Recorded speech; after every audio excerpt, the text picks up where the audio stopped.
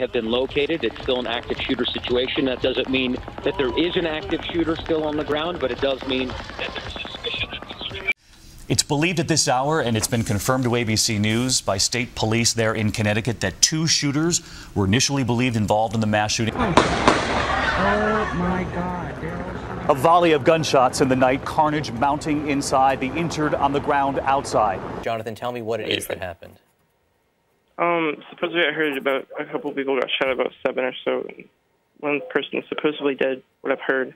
When gunfire erupted this afternoon, this deadly mass shooting happened in Parkland, Florida, about 20 miles northwest of Fort Lauderdale at Marjorie Stoneman Douglas High School. Joins us now from Parkland, Florida.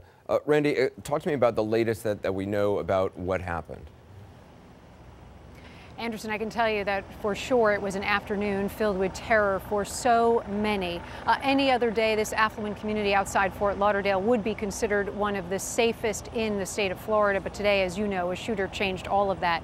A sheriff late this evening here told us that the shooting began outside the building and then entered inside the high school building. That is what we're told, that the shooter actually followed the students inside. And tonight, Anderson, investigators have the gruesome task of going through that high school building and identifying the victim. Well, let me just follow up and say, in terms of this man who didn't enter the building, this was a failure of epic proportions at all levels of government, from the 39 reports about this young man to the calls to the FBI that weren't followed up on, to this officer standing out for 4 minutes while people were being slaughtered inside. This was a failure of epic proportions on all levels of the government.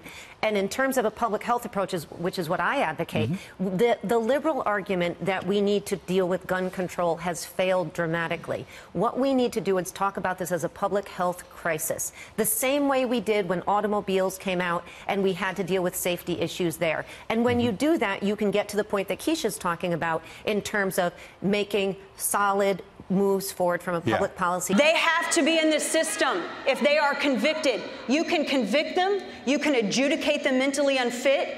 If a state does not report it to the National Crime Information Center, when you run that form, this individual passed, this madman passed a background check.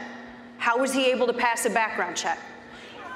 He was able to pass a background check because we have a system that's flawed. The Sutherland Springs murderer was able to pass a background check because the Air Force did not report that record. I think that the right to bear arms is one of the markers of a free society. I don't think it's reasonable that only the police and the army should be allowed to be dangerous. Having said that, it seems to me that mostly what happens after these mass shootings is that the event gets absolutely politicized and people take their standard positions and there's no moving either side, and that's too bad.